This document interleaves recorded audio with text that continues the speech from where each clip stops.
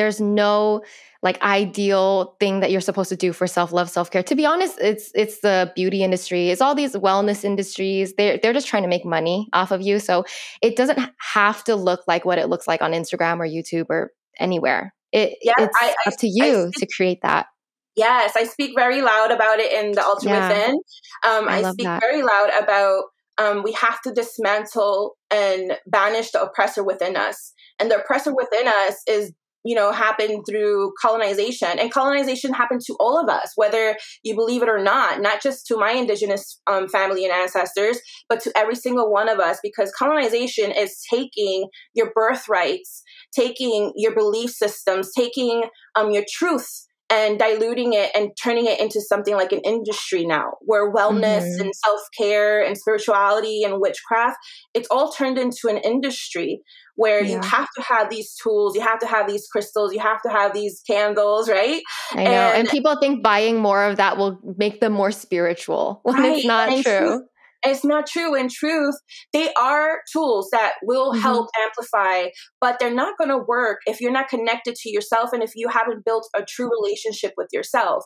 So the healing part of the journey as a human, and the healing comes not that you're supposed to heal when you come into this world, but because of the way the world is, we've suffered so many traumas. We suffered so many identity confusions because we take on what everyone else tells us.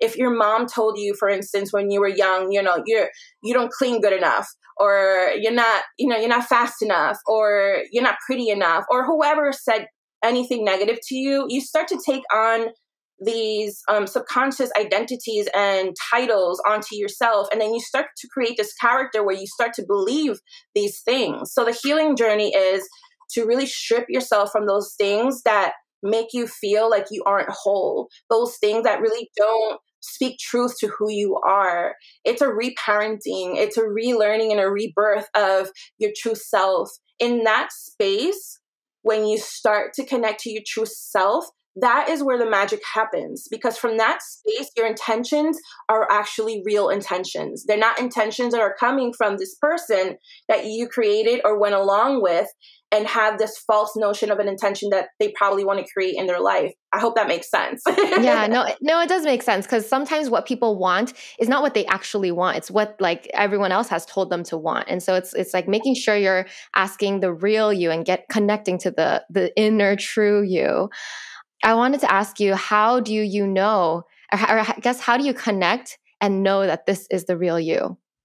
Yeah, so that is where practices. Yes, that is definitely where the work comes in.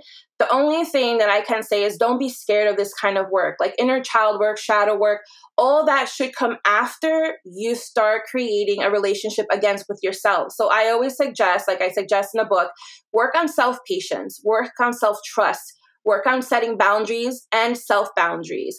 Work on identifying where these negative voices are coming from and find the root cause of them. So what you do is, my favorite thing to do is make a list of things that, tell you that you're unworthy, that you're not good enough. Write them all down and then try to remember, meditate on it if you have to, and see where originally that came from. Where was it said to you? What experience caused that? And then sit with that experience or that rooted cause and ask yourself, is this true?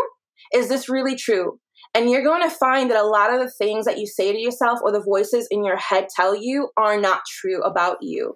Because there is no way that your divine self would suggest that you aren't good enough to go for your dreams, to manifest what you want, to live a divine life. So it's really important to build a great and trustworthy, strong foundation of a relationship with yourself.